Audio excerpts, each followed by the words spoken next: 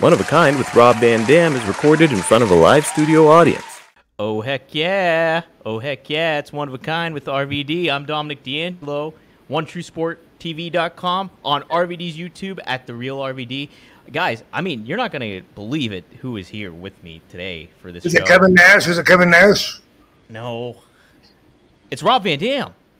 Oh, I get those guys mixed up all the time. All the time. Those Michigan boys. Didn't you used to wrestle as Oz, Rob? Or am I mistaken? Vinny Vegas. Oh, that's it. That's it. Okay. Hey, we're live here, though, on the YouTube channels. So some shout-outs. What's John Travolta's character's name in Pulp Fiction? Vinny Vega? Vinny Vega, correct. Yeah. I never made that connection before. Is that what that's from? I guess, maybe. Wow. You might Which be right. one was first? I'm not Pulp Fiction.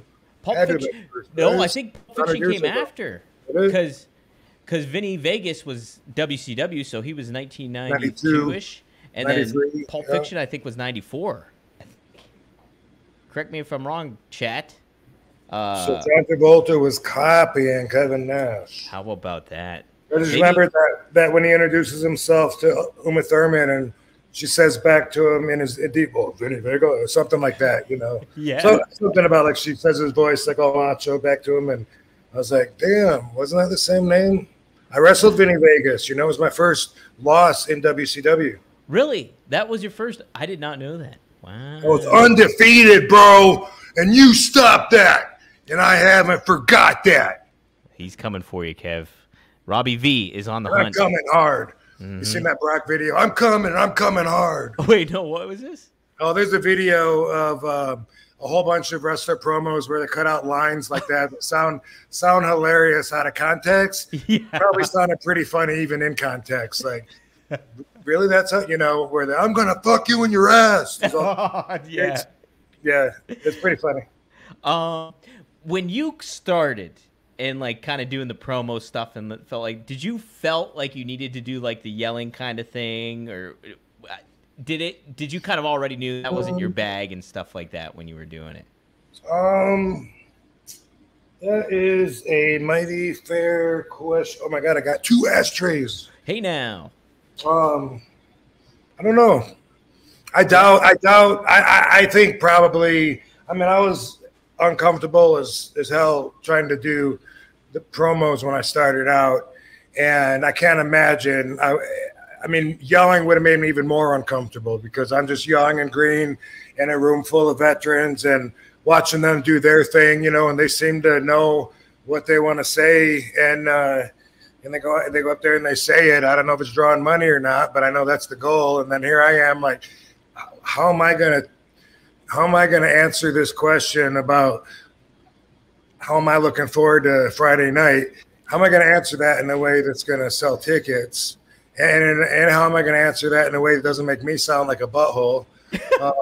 You know, there's no way I would have just broke into an Ultimate Warrior promo. I'm sure, you know, I was like, could you look, you know, like, what are my strengths? Like, everyone has what they think are interesting about themselves based on external stimuli, right? So it's like usually people pop when I do this, so I'm going to do it, and they bend their elbow the wrong way or whatever, you know, because they're used to getting a reaction from it. That's their thing.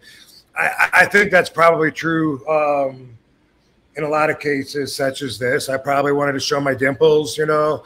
Hey, what do they call the fucking, you know, white meat? I'm a white meat baby face from Battle Creek, Michigan, and I came all the way down here to get in the ring on Friday because I love this city. What's the city? Oh, I love Dalton, Georgia, and I came all the way down. And just wait till you see me on Friday. You'll see what I'm talking about. I eat Frosted Flakes from Battle Creek. Yeah, right. No, there's no way I would have yelled. I mean, even when they directed me to yell later, it was still weird. Yeah. I don't know if anyone actually did, but it would have been weird. Yeah, weird. No, the way, like, I mean, you really found the groove in ECW, obviously, and that, like, it just being like we talked about with the Mike Awesome confrontation and stuff in the ring. Yeah, I watched that today. I just watched it a couple hours ago for the first time with the sound on. I don't remember any of that happening. No, really? I was like, oh, he does touch me. And then I was like, oh, yeah, remember Dom said that he powerbombed me. Boom, he just did. And then kept going. And Sabu and him teamed up on me, both put me through the table. Don't remember any of that shit. Man, yeah. Just a wild atmosphere that was, too. Such a wild atmosphere. Really, really cool. It's like, took me right back, too, watching it back when I was like, it was TNN, I think, back then. Yeah. I mean, it was cool, but it also, I mean, I'm a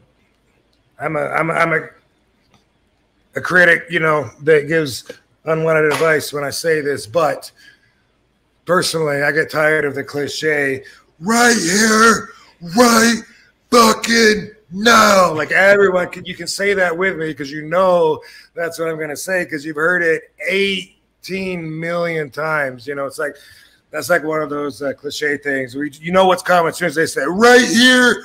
You know, like everyone, it's like such a easy pop. But it worked there and it felt organic and shit. But at the same time, that was just one thing that I picked out critiquing it. And it was probably both of us doing it. I don't know. But, you know, at least back then it wasn't done as much as it has been now. And that's true with – actually, that's true with everything. And with you, too, when you did it, I mean, it was your own spin, too. Like, this was RVD's version of right here. I got time to burn. I got time to burn. Yeah. So I thought it was interesting. You mentioned this. This was like weeks ago on the episode, but you talked about, I think you were talking about Paul Heyman's induction speech.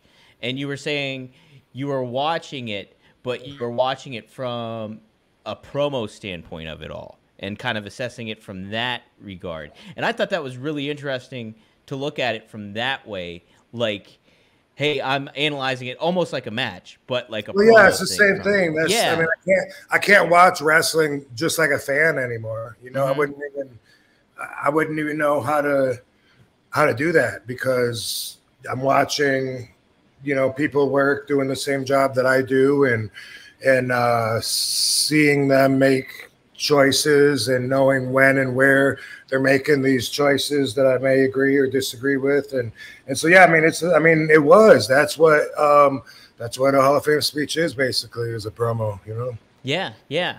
And so anytime you do see someone cut a promo, then you automatically go into like analytical mode kind of thing where you're just like, okay, this is what he or she is missing, or maybe what they didn't hit upon. They could have done this a little bit better or something like that, instead of thinking like, well, I mean, like, you know, the first level is like, was it good or not? Right. Mm-hmm. And that's the same thing that any fan, anybody watching, you know, might be like, wow, you know, and how do you judge if it's good or not? Was it compelling?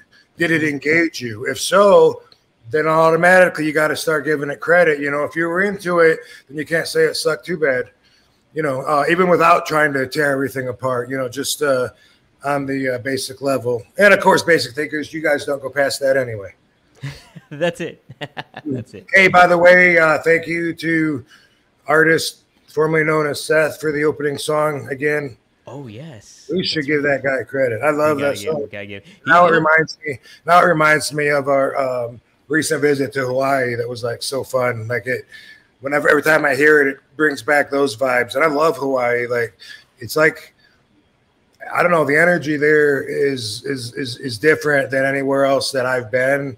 I don't even know how to describe it. Jamaica too. It's a lot of it is the weather, but it's also the music, you know, that's always playing. It seems like the trees are playing music, you know, and it's that kind of a feel always. And when we were in Hawaii a few months ago, I was shrooming the whole time too, and so it makes me think of that. Which, by the way, a couple of weeks ago I was talking about that I was starting to take the lion's mane, and don't really have any news to report with it yet. You know what I mean? So I don't know, and I've been seeing a lot of videos that say that it's not proven to work recently too, whereas everything before was like, that is the shit. But anyway, I'm optimistic. But point is, a couple of weeks ago, I tried some of that lion's mane. Someone gave me a couple of other shrooms, you know, and pill form, and I took that, and I don't know what else I took, but during our radiology, the shrooms started kicking. So go back and watch that and see if you can pick out right when I was talking, and all of a sudden I was just like, Do I have notes? I don't want to do this anymore. Can we wrap this up? You didn't even. If you didn't say anything to me, I wouldn't even notice, though. Yeah. I'd be like, oh, he wrote notes down? Oh, that's cool. That tells me how much I'm normally babbling, not making any sense, because that's what I felt like afterwards. I was like, oh, I got some stuff written down I was going to talk about, but whatever. But what? Fuck it. That's how much sense I normally make. Guys, if you want to get a question in, you can always just ask a question. I'll try to make it down. But you can also do Super Chat, and that helps out the show. That helps out One True Sport and gets a little buzz going. Like Liam Evans here, One True Sport. Remember, he says, hey, RVD, do you have any good rhinos? Liam. Oh. Yeah. Hey there. Do you have any good rhino stories? He's going to be at a show in my hometown in October in Wales, UK. Looking forward to meeting the man beast. Any good rhino stories, Rob? Man, that's a good question. I've been around Rhino quite a bit. Great guy. When he broke in, you know, Sabu was he had Sabu's approval. He was like, no, he's a good guy, and he's from Detroit, you know, and so, you know, we're gonna do what we can for him, and liked him right away. He's a super nice guy. I think everybody would have to agree, because he's a nice guy. Always tries to make you laugh, and he's try to be funny. The one thing that sticks out in my mind is when I turned heel in TNA on my last run, when Katie was managing me then. Well, first off, when they suggested that to me, you know, that they were thinking about turning me heel, I was feeling like, but I thought I was like the most over, you know, like guy. I was like, I thought you do that like when stuff's getting stale and you need something new. Oh, we are there? Oh, yeah, we could try it, you know. And I was like, I'm interested. Rhino was my partner. We were both heels. No, we were both baby faces, I guess. Whatever. I don't know.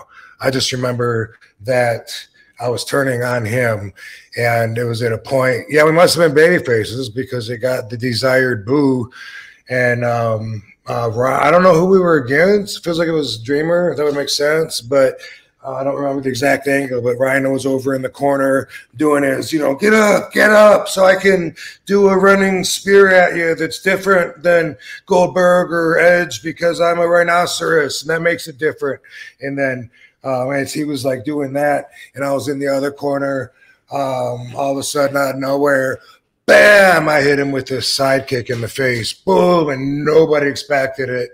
I think it was really well timed to get that surprise reaction. But that was stiff as fuck. And I always felt bad because I really like Rhino. But I really, and he even beforehand, you know, like was, he was wanting to, boom, you know, take it.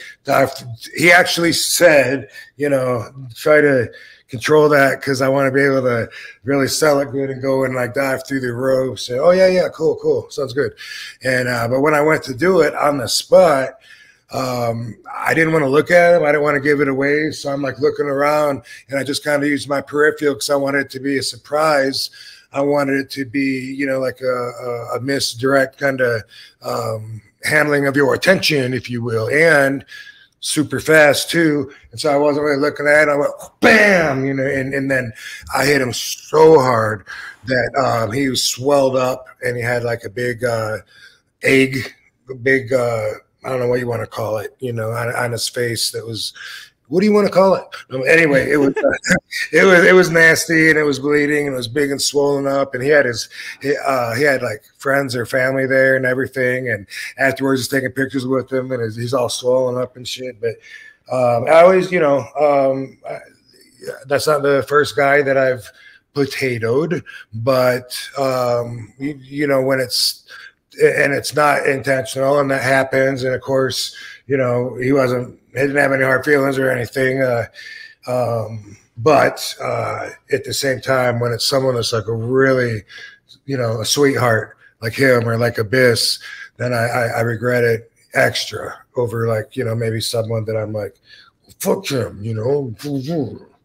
Sometimes I might not hold back on purpose, and even if I'm not necessarily trying to fucking hurt somebody, it's like, oh, well, let's not put as much care into it and see what happens. Let's just have a little fun out there. That's man on the spot, you know.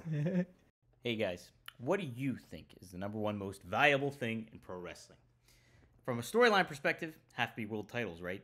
That's what the whole purpose of pro wrestling is. Winning those championships, being the world champion, everything like that. But you peel back the curtain, there's a little bit more to it. Making money, obviously, is #1. TV time is #1. And, hey, getting that creativity over is pretty valuable, too. All those combined really define what makes pro wrestling great. But what is the #2 most valuable thing in life? I would say time. Time is valuable. I spend a lot of time up in the noggin. I think a lot of us do. And you know what? One thing I don't have to worry about is worrying how I smell. And that's because we at One of a Kind with RVD have Mando. Mando is such a great deodorant. And they have different products that you can do too, that you can go to and check out.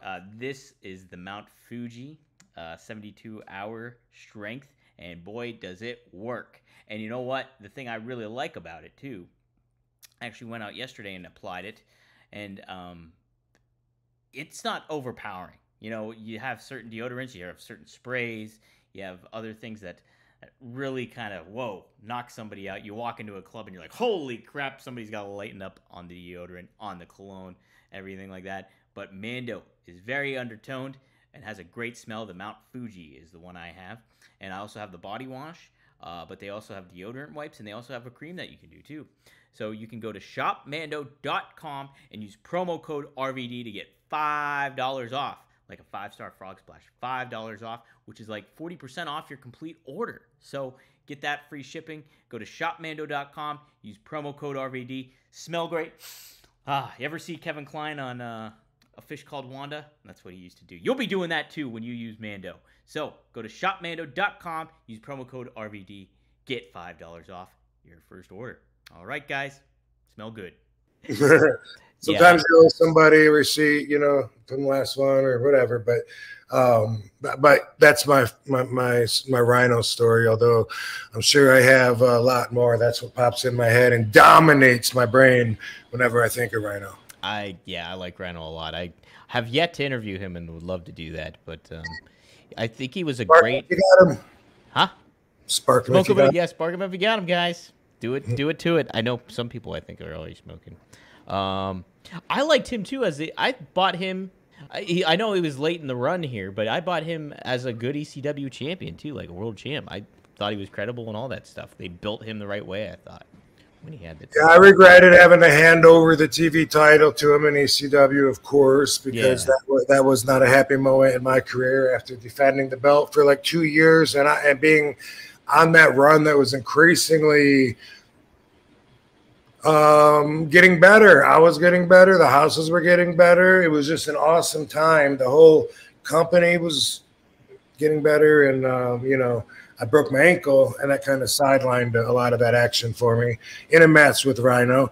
And that was the first time I'd been hurt like that during a match. So I kept trying to walk it off and just obviously continued the match. People from my generation would never even think about, you know, timeout. That's like crazy to think of the way the mindset that the guys have to be in nowadays to look at it as if you even have that option, because you got somebody trying to kill you, trying to beat you, trying to pin you, and you're going to forfeit, or are you tough enough to continue? And that was just the mindset I was always in. I remember doing the damn backflip off the top rope and landing on my broken ankle. I didn't know it was broke. Yeah, I was going to ask, did you think it was broke, or you didn't? No.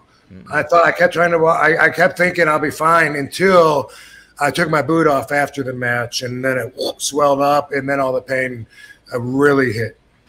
Oh, and I lucked out. This was in Orlando, Florida, and there was a fucking foot doctor sitting in the crowd that was watching said, hey, let me take you to my office a few blocks from here, and I can take care of you, and x-rayed it, ended up putting me in a cast and everything. Wow. Yeah. It's that classic. It's always like in the classic Looney Tunes. Is there a doctor in the house? And this doctor, oh, I'm a doctor.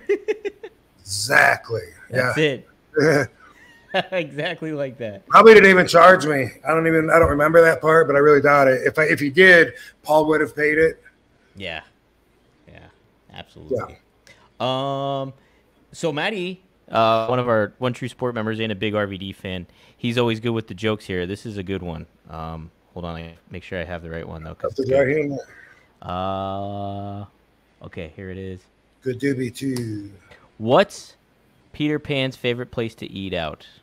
Wendy's. Nice. That's a good nice. One. That is.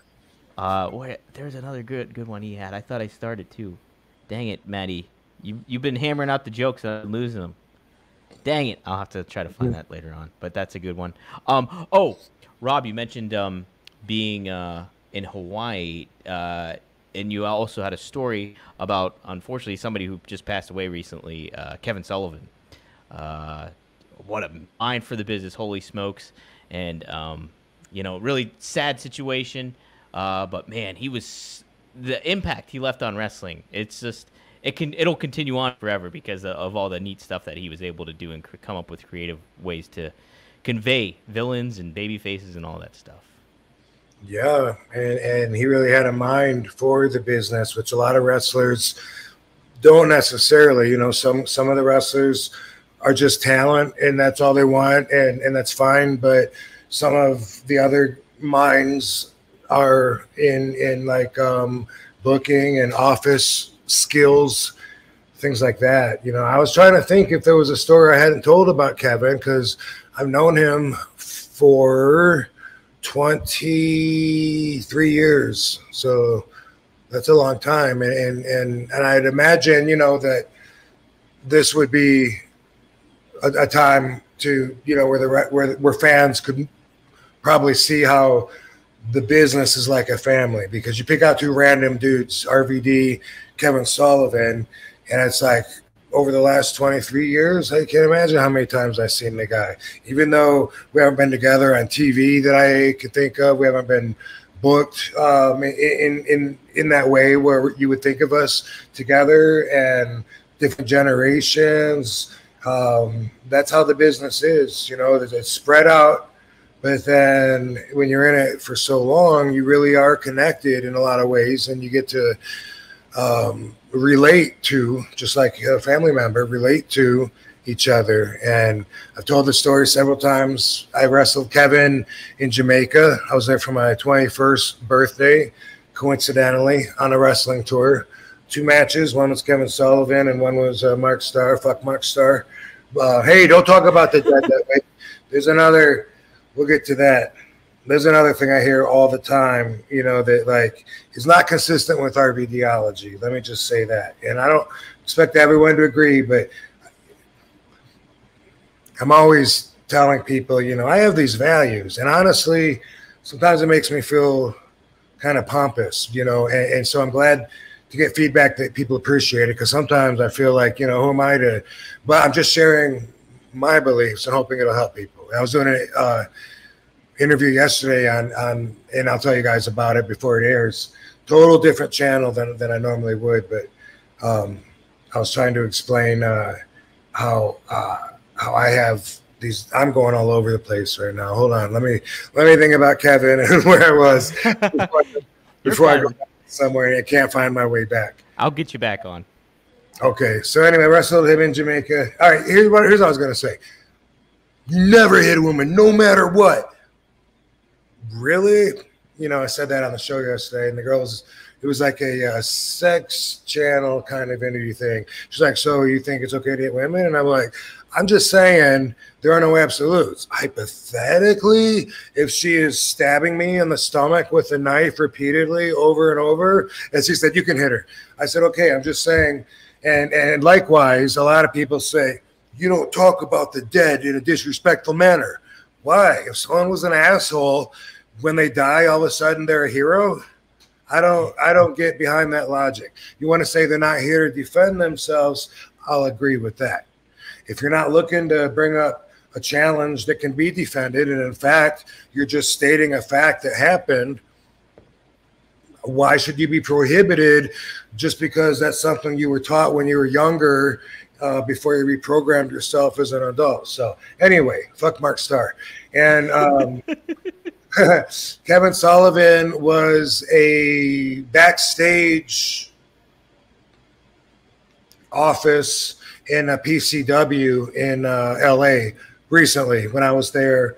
When I lived there and was wrestling for PCW. And that was really cool. I'd see him every show. And he wasn't even part of the show. He was backstage. And I don't know what you would call that, if he was an agent or house dad. I don't know. But it was always cool to see him. You know, what a life he had. And yeah, it's, you know, I'm sorry to see him go. I remember last time I see him at cons all the time, and last time I saw him seems like it was only like 3 or 4 months ago somewhere. And I remember, like, I didn't realize he was sick. I realized he's looking a little different, but I was like, hey man, cool, how you been? You know, he looked like he could unload on answering that question and trauma dump, you know, if I really wanted to know. You know, he kind of seemed like, you don't know, motherfucker, I'm dying, you know. And I was just like, oh, good to see you. You know, it was like a kind of like a really short thing where I had an idea something was going on. And of course, Andrew Anderson, if you don't know that guy, he's one of the most over non-stars that I know of, just because all the boys know him, and he's always been around. He's at all the cons. Him and Kevin Sullivan were so tight. They were always together. He's always with Greg Valentine. Those guys are really tight. And he's, you know, he's a indie wrestler, and I don't know his whole resume, but Andrew Anderson was really close with him, and he messaged me and said, hey man, send Kevin some thoughts, please. He's not doing good or whatever. And, you know, I did. And then, you know, like a couple days later, maybe 2 days later, I got the news that he had passed. So, you know, we all have our path, and we're out. You know, it's never really seems like a good time unless you're suicidal. But otherwise, you know, it's usually a shame in this life to lose people, especially people we care about, because it's just so fucking definite as far as we know. And, you know, they don't come back. If you live another 40, 50, 60 years, they're not coming back. So, you know, what can you say? Condolences. And, you know, let's hope it's a while before we get news like that again. What's up, guys? Just wanted to take a little pause to talk to you about Via. Now, Via is such a cool kind of sponsor to have, especially for RVD podcast, because it's got all the kind of relaxing or focus stuff that you kind of need when it comes to like giving you a little bit of boost of energy, or hey, a little bit of time to chill out and take it easy. Via comes in different kind of gummies and stuff like that. My personal favorite right now is the Flow State. The Flow State is very good. It's got lion's mane in there, which I've been a big proponent of recently, and it's just CBD and really, really good stuff. It kind of gets me right in the zone too, whether I'm doing the podcast or whether I'm doing some other extra work when it comes to the pro wrestling business. So covering the news and what have you. So very much like Via. It's such a cool packaging. There's so many different ones that they have in here. I'm looking at my box right now. They got High Love, Cloud 9, Dreams, Revive, Elevate, and Zen. And it kind of tailors to what you are kind of looking for when it comes to like, hey, this is something I kind of want to get into and take a look and see what it does for me. And so far, I'm very pleased with the results. And yeah, my go-to though right now, the Flow State, baby. So give it a try. Use promo code RVD and check out Via. It's a great product. We're happy to have them as a sponsor on the podcast.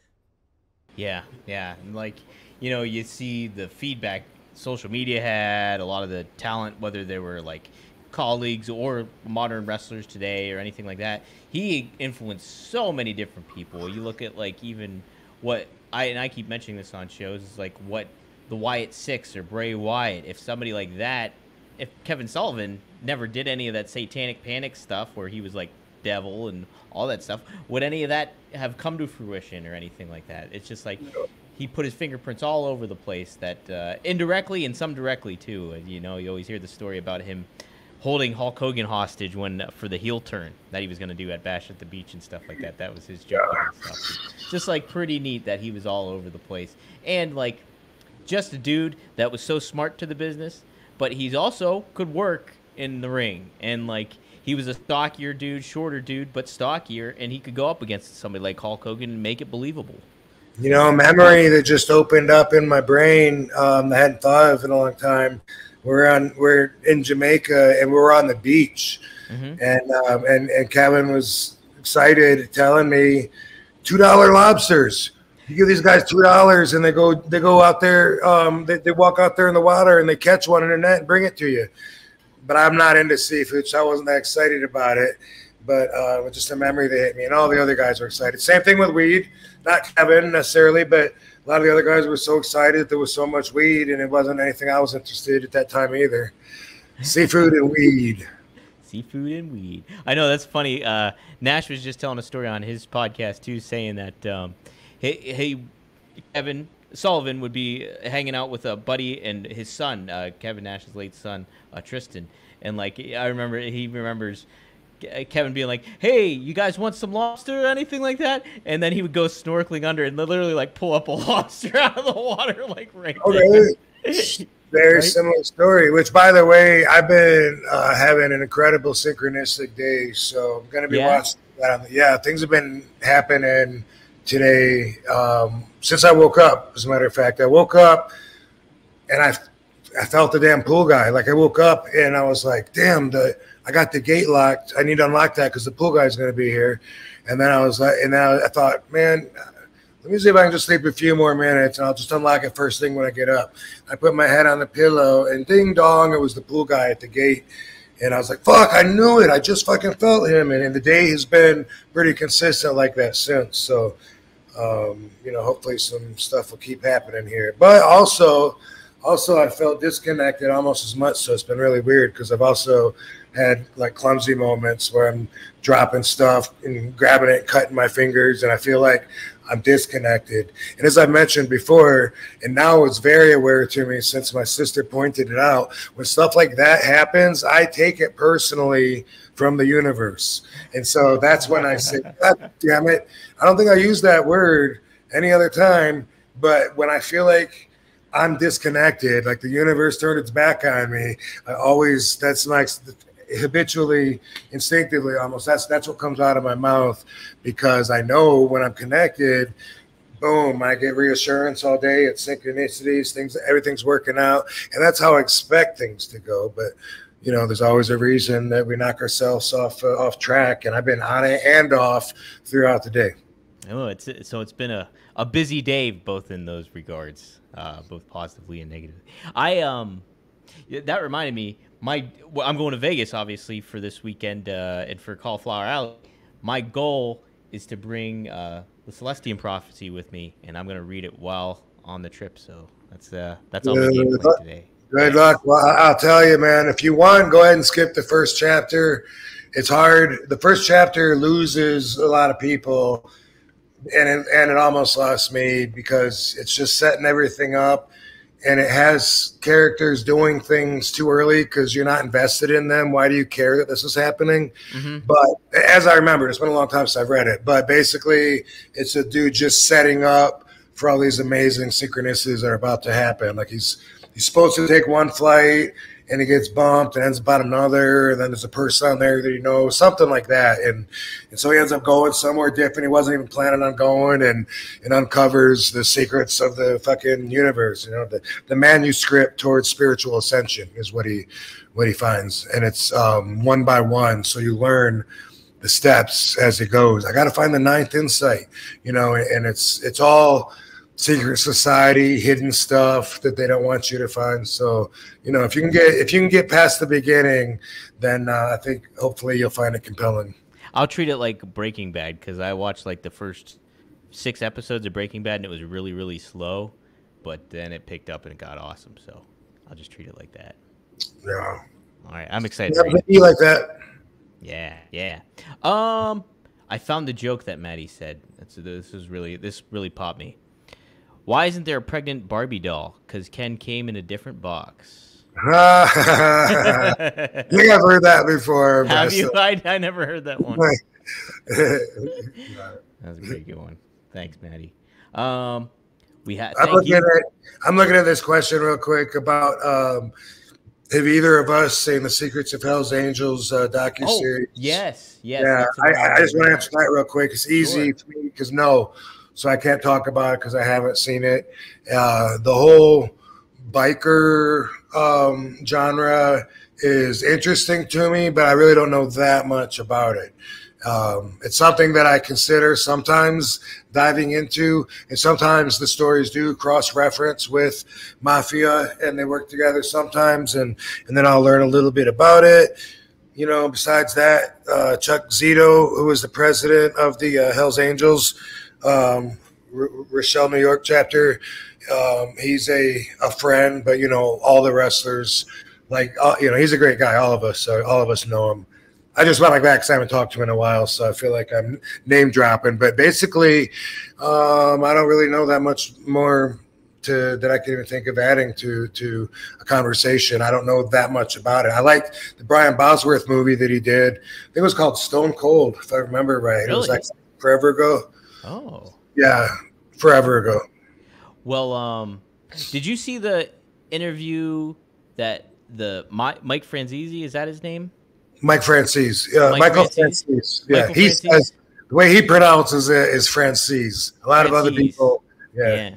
Well, he did an interview with one of the Hells Angels people. Like, he was one of the head guys. It wasn't Chuck Zito, but no, I didn't click on it, but I did see that thumbnail. That's really interesting. It's like 2 parts, I think, if I'm not mistaken. But I watched both of them, and it was great. It was like, and you can definitely see the ties, and they kind of talk about the ties with the mafia and that does sound interesting. Yeah, lifestyle kind of thing. By the way, not to get too sidetracked, but something else Michael Franzese did recently that I don't know of like anyone else even thinking of doing this, but he interviewed the son of Sam. Really? Yeah. Wow. Crazy, right? Holy shit. Is that up? Samuel Berkowitz or whatever the fuck his name is. Yeah. I'm mispronouncing that, but it sounds just like that, but I got a couple letters wrong. Damn. Berkowitz. Anyway, yeah, it's on his YouTube channel, Michael Franzese. But I thought like that, like who's going after this guy? Who's calling his press agent, and trying to get him. So I also didn't watch that. A lot of stuff like that I think I'll watch later because the videos are too long and I'm looking for something that's 4 minutes or under, and I think I'll watch it later. And so, and I haven't yet. Yeah. I see, Rob, I'm the opposite usually. If it's like a short video, I'm like, I want to put some headphones in and do work while I'm like listening to something. Yeah, and well, so I usually goes longer route stuff. That's how I am in the gym. But when I wake up and my mind is just starting to warm up, I need to stimulate it, and I like to move on and not have a 20-minute build up before the fucking guy gets pulled over. Watching a cop video, he's got 20 minutes of him driving down the road. Yeah. Finally, the lights go on. I'm going zoop, right to the end. And by the way, people do that on my YouTube channel. I got these put an hour into doing an RVDology episode. It's like, average listen was 2 minutes. That's cool. Yeah. It's like, what the fuck? All five people that said thumbs up must have liked the 2 minutes they listened to. They must have really enjoyed that. Want to give some shout outs to some people. Ashley BM says, hey again, RVD and job. Thanks for joining us, Ashley. We also have.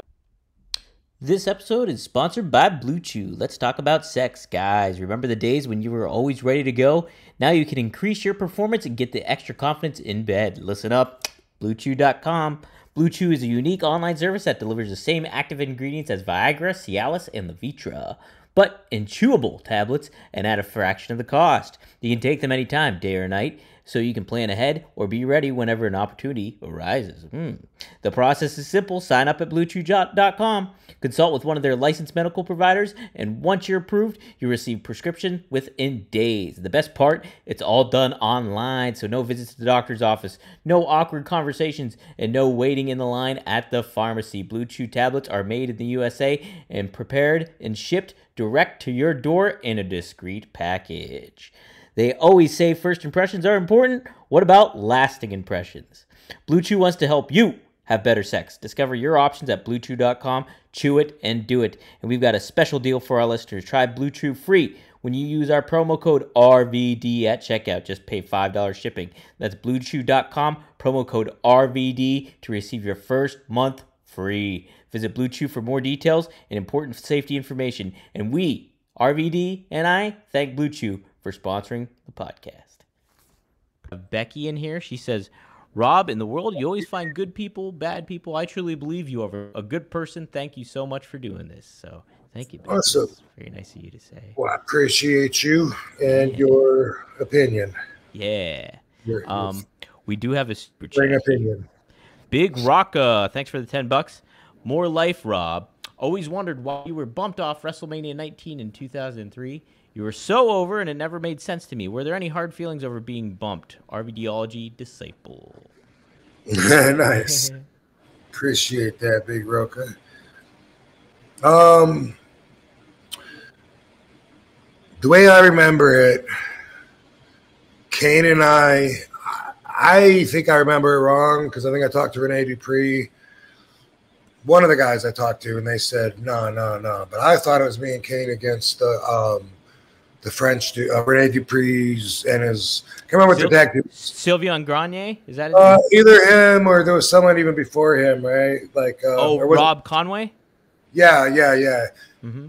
But I think Renee said that that's not true. But so, one of us might remember the matchup wrong. But the way I remember it,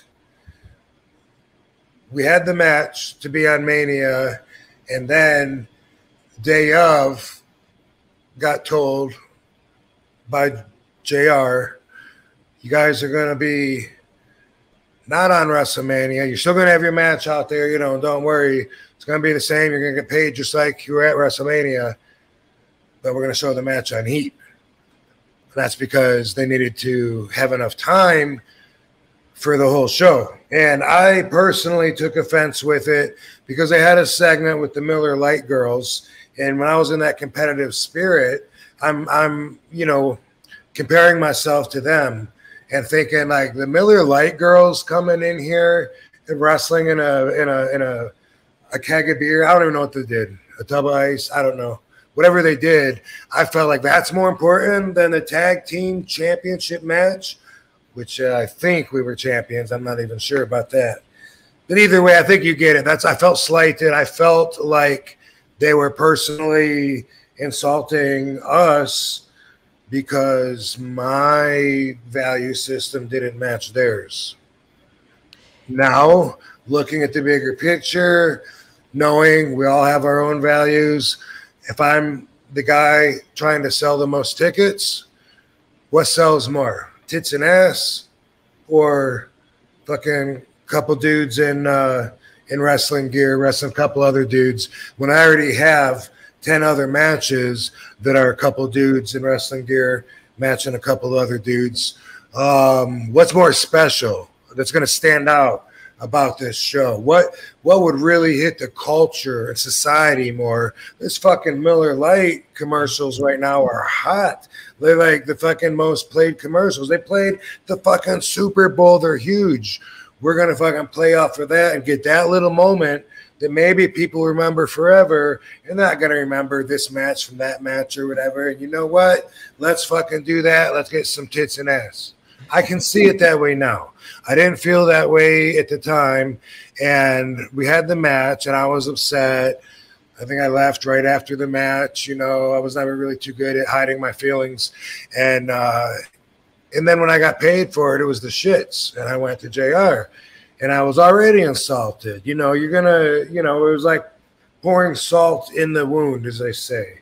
Like you already fucking smacked me in the face. And made me red. And now, hey, I thought she said we were going to get paid the same as if we were on WrestleMania. I'm like, what the fuck? What is this? You know what he said? You're right. I owe you another $5,000. I'll take care of it. Ooh. The fuck is that, right? Does that mean there was a mistake? Does it mean you see my point and you have the authority to find that money somewhere? Does that mean I should be coming to you every 2 weeks and telling you I think I should deserve more? I don't know. I didn't know what to make of that. I think that was one of 2 times that I remember that I went and said, hey, I think you owe me more money. And that's what stands out about being bumped off of WrestleMania 19. So they did pay you though at the end of it, like you got good. Yeah, that's a little weird. That's a little weird.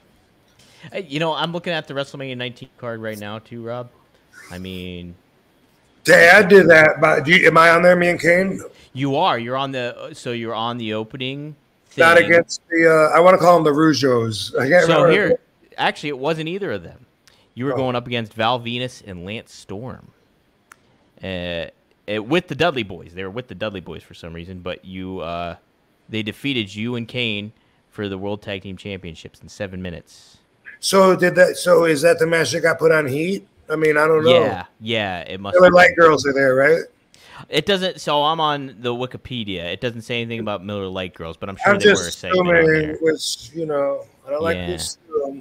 I'm presuming with this information that we're talking about the same match because I don't remember getting bumped off of another WrestleMania, and I know that was early in my WWE career. So, and my first Mania was 18. So, using all that info together, I'm guessing that we're probably talking about one and the same. By the way, as far as a footnote on that, I was always confused about the pay. You know, like how is it that we're supposed to advance in our career when we don't really have control over so many things that is directly related to our income? And I was always confused by that. I mean, I don't think too many people will argue that RVD was over, but there was a few times where they didn't have an RVD T-shirt in the building, and sometimes that could be really big money. Mm-hmm. Such big money that sometimes they use that as part of your deal. I made a return to WWE, and it's we're gonna start you. We'll go by what you were making when you left before. That's what they did. You're making this much a year. We do 90 days. That's a quarter of a year. Quarter of your downside is this. How about we go with that for a base? Obviously you work more, you make more, you sell more shit, you beat it. But that's okay, cool. That sounds fair. Let's do that. So, boom, we go to Africa. They didn't bring the fucking RVD shirt at all. How am I going to make money off selling Rob Van Dam shirts? And it's it kind of gets me upset even thinking about it a little bit. Yeah, but there was right. times that happened. And I just remember being there and complaining to them. And is it an oversight or is that a strategy? Because, of course, you got to have 4 fucking HBK shirts, even though he's not even on the tour. Is that because you literally just sell more of those so it makes more sense, or you want to sell more of those because that's your agenda? I mean, how can that not be part of it? Because you are causing the end result by not bringing them, not selling them. Therefore, you're not bringing any money down that avenue. So, I just wanted to say, that's kind of always been weird for me being there. And when we brought ECW back on the WWE's platform, holy crap, did the pay go down? Oh my God, dude! Seriously? Look, listen to this. I'm going to be specific here. I'm going to detail this out for you so that you can understand. I got my guarantee for the whole year. That's why you don't sweat too bad, because they'll make up for it at the end if that's how the equation is. But bring ECW back. For the first several house shows that we're doing, they're running the same shitholes that ECW used to do. The TV would piggyback SmackDown, right? So it'd be SmackDown, and then afterwards ECW at the arenas. SmackDown would go on their channel, and ECW would be booked for Sci-Fi recorded. But the house shows, when ECW is on its own, they're doing the Ross Draver Ice Gardens. They're doing, yeah, literally. And the shithole. all of them. And not advertising them, except on the internet. Why not? That's how ECW drew. It was all the smart marks that were on the internet. So this is why I told you I was telling you before the show, when I listened to some of the shit, I sound like I'm screaming at it. I am screaming. Why am I screaming at you? You're not. I don't feel like I talk like with pushing this much normally, but I guess maybe it's. I think you're good. All right, cool. So the first several house shows we did with the brand new ECW, even when, I had, when I was champion, remember that short period? I'm wrestling Big Show, main event. Everyone knows he's got a multi 7-digit deal. If you divide that by the week, in order to reach at least 2 mil, that's just under like 40 grand a week, So in my mind, I'm thinking, and I can't remember if he had a 3 million guarantee. He had a really big deal, and I'm not saying I'm Big Show, but I'm the guy at these shows. I'm the fucking biggest and most over guy for sure at the ECW shows. As egotistical as that sounds, even if that wasn't a factor, main event 500. What the fuck? Are you serious? The same that I got paid my first house show match going in Atlanta against Johnny Swinger? No, the guy that broke his ass. Oh, Stamboli. Johnny Stamboli. Yeah. Yeah, first house show when I came in 2001, I wrestled him and I got $500, and that was the other time that I went to JR and said, what? Like, I make way more than that before I come here. I came here to make less money, and that, and what I'm guessing was WrestleMania 19 were 2 times that I went to JR and said, this ain't right, is it? What the fuck? So there's some insight for you. That's fucking crazy. So after you win the title, you're going on those ECW shit tours, and you're getting a $500 payday at that point. Yeah, and so what he says to me is like, well, he says there's not enough money at the shows to pay everybody. And he says this. He says, as it is, I have to take from the SmackDown pool in order to pay you guys what I'm paying you. That's a half Jim Ross, because I don't want to go into the stroke face because that's mean, and I like him. He's a friend of mine.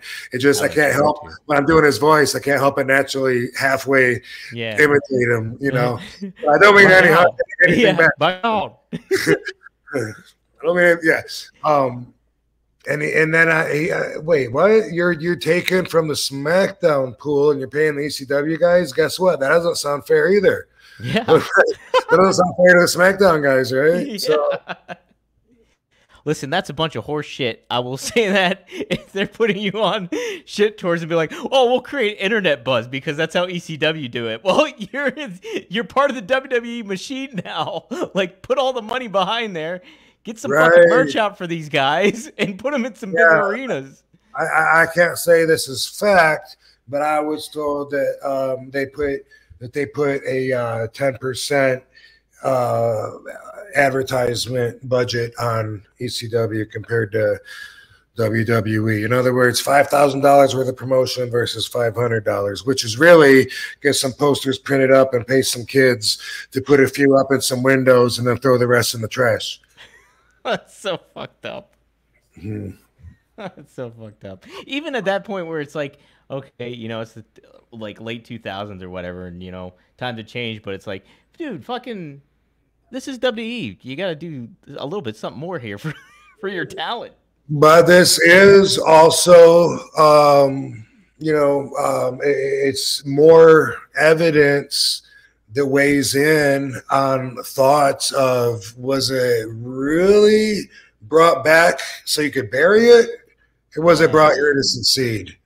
You know, like, yeah, the deck is kind of stacked against you guys when you're doing this little. well, not to mention even on the damn TV shows that we did, you got SmackDown for the first couple hours, and then ECW afterwards. So not only is half the crowd going to leave, but besides that, we're heels for the first 3/4 of the show. We're heels. We run, to promote our show. They have the heels run in and fuck with the top baby face or whatever and get all the booze. And they expect everyone to stay to watch us say, here's what we want to show you, after they were just throwing tomatoes at us. That I didn't think that was a good idea personally. Well, A. Jobson adds to your point. He says, you wrestled in front of 100 people at the Pima City Fairgrounds during your WECW run. I was there.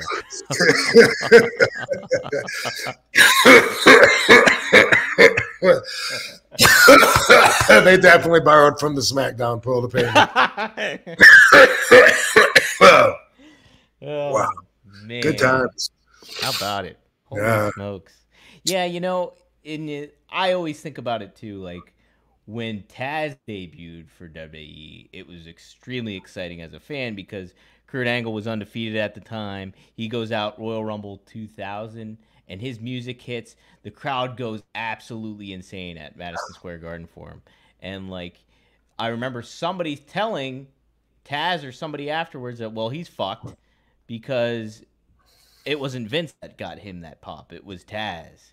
And you kind of think about it well, Vince always had that. If it wasn't his creation or if he didn't put a hat on a hat, maybe the whole momentum wouldn't be behind you, so to speak.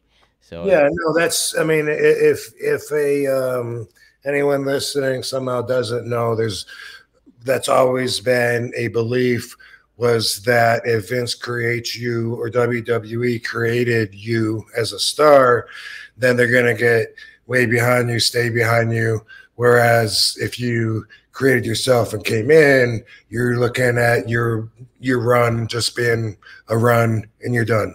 Mm-hmm. Yeah. Wait, that sounded good. What'd I say? They got you back. I don't know. Run and you're done versus you stay and play. I don't know. I said something. I'll go back and clip it up and make it make me sound cool, man. I'll make you sound awesome, Rob. That's but also when those guys do leave, then they can't keep their names. Take them with them. I saw or heard word recently that maybe that's changing. I don't have any reason to believe that's true. I got no evidence of that, but that's why a lot of people, when they sign their WWE contracts, they're signing away their rights to that intellectual property. And someone like RVD, I was already RVD, so they couldn't really take that. They could share it with me for the term of the contract, which continues now as far as having the rights to make merchandise and licensing deals. So, how concerned were you when the second time you came to WWE, when the invasion happened? Were you at all concerned them changing your name, or you're like, I'm already RVD, I was already showed up in WWE as RVD? Well, I thought for sure. What's funny, I don't even think it went through my mind that I was already there, and so they would see me as established. I don't remember ever even feeling like they would have acknowledged that, just based on my own inner fears or doubts or just the way that I understood them to do business. I thought for sure when I came in 2001 and actually signed a 3-year contract with them, I thought for sure that I was going to be erasing my past, and I wasn't looking forward to that. So I wasn't happy about that at all. I had a lot of mixed emotions when it came to how I felt about doing business there. And so when I found out I was part of the invasion, I was representing ECW, it really meant a lot to me. I'm adding depth to all the years that I put in so far, not erasing it. Big difference. Big difference. Big time difference. Yo, Rob, we're going to take a quick time out just to say that this week's episode of One of a Kind with RVD is presented by Get Blitzed. Get Blitzed Lit Aid Nano-Infused THC Syrup is a premium cannabis-infused syrup formulated with nanotechnology for fast-acting effects. And that advanced nanotechnology formulation allows for quicker onset and enhanced potency compared to regular THC syrup. It's Delta-9 and legal in all 50 states, every single one. And you have several syrups to choose from Blue Raz to Key Lime Pie to Pina Colada to Tiger's Blood to Cherry to Grape. Just head to get-blitz.com, use promo code RVD, and get 15% off your whole order. Could be a bottle, could be a bundle, your choice. But yes, head to get-blitz.com, use promo code RVD, and it is by Mickey Ray Sinatra and Courtney. Take a look. Head to get-blitz.com, promo code RVD, get 15% off. It's one of a kind, baby. We have another somebody's experience. I was at a show in Hammond, Indiana. One of the only people with an RVD 420 sign. Right when you came out, you saw my sign. I wonder if that was during the ECW era. Hammond, Indiana. I wonder if that, or that could have been like an indie show, I guess, maybe. Could have been, or WWE even. You know, I don't know how many times I've been to Hammond, but I'm familiar with it. I don't know. I don't remember. Oh, yeah. I remember seeing your son. Hey, there we go. Now I got it. You. Hey, I remember that. Let me see what else I wanted to talk about. I think Hammond, Indiana is also, if I'm not mistaken, where Al Capone allegedly killed two of his guys that were planning to overthrow him. That story's like retold so many times. You know, whenever they do a movie on him or whatever, they have like a different version of it. And also, supposedly, Tony Accardo got the name Tony Batters from doing the same thing, quite possibly the same event. Whether it really happened or not, I don't know. It was what, George and Selmy. Who's the other guy? Just two guys that really are just known for that. They were supposedly talking about setting Al up, and he has it. You've probably, anyone that's seen a movie like The Untouchables, I think has it in it. Al Capone, where they're all sitting around a dinner table, all the mobsters, and Al's walking around giving a speech, and he ends up like whacking a guy in the back of the head, you know, while he's one of his own guys while he's sitting there. And that's a story that allegedly happened in Hammond, Indiana. Oh, wow. Yeah. Where I grew up was Ridgeway, Pennsylvania. There was a town 6 miles away from us called Johnsonburg. And apparently they called that Little Chicago, and that's where Al Capone would stay at. He would stay at a hotel while he was there. For whatever reason he was in Johnsonburg, I have no idea. They got around, man. They got around. And his house was in Florida and Miami. It's amazing how much traveling those guys did way back in the day when traveling was such a pain in the ass and took forever. You know? Yeah. Vegas, New York, fucking Cuba.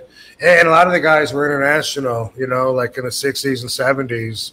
Sam Giancana and a lot of those guys, they got they're setting up casinos in like, what was the Bahamas, but then it was like in the Far East. And like, I can't imagine even how you could keep an eye on your money when it's way over there, unless you have so much manpower.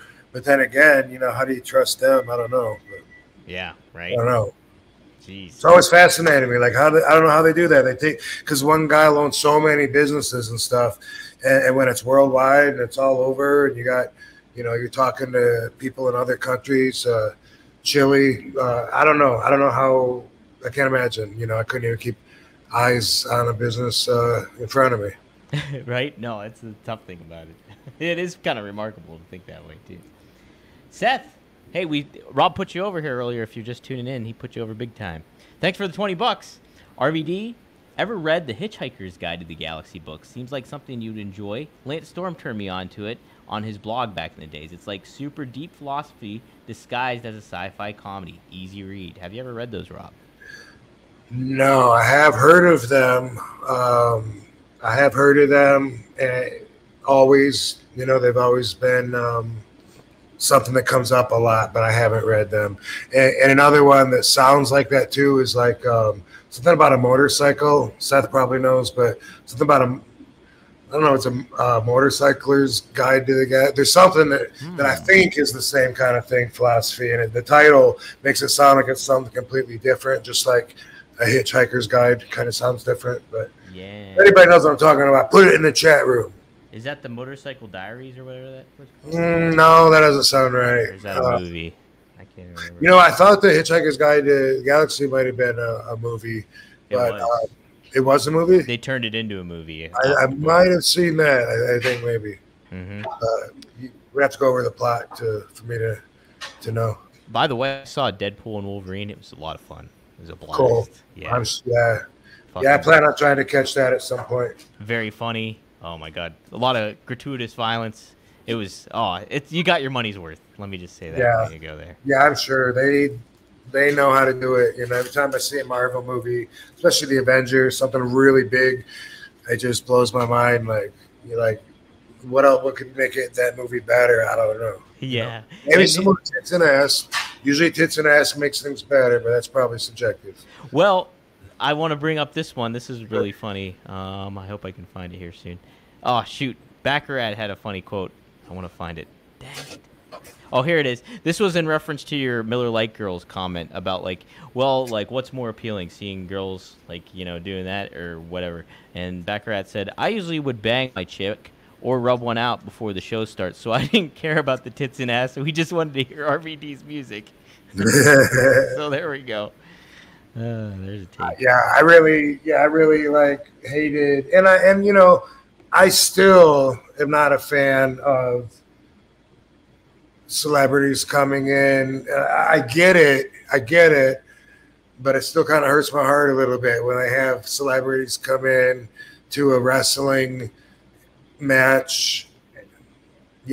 Katie's all excited that Jelly Roll came in and did a choke slam or something, and I'm like, she knows I hate that kind of stuff, but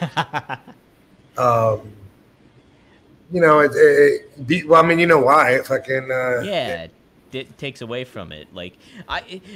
We talked about this. It discredits everything we do, makes it look like anybody could do it, and on top of that, there's always.